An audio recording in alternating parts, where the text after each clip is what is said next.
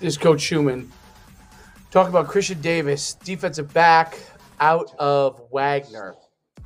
He's entered the transfer portal, a couple of years of eligibility.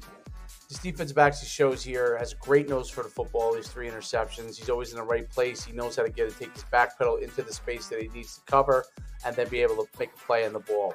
He also shows fantastic ability to break like he does here in these two great plays against Rutgers. Closes on the defender, gets his body in position, knocks the ball down, and he does this over and over again.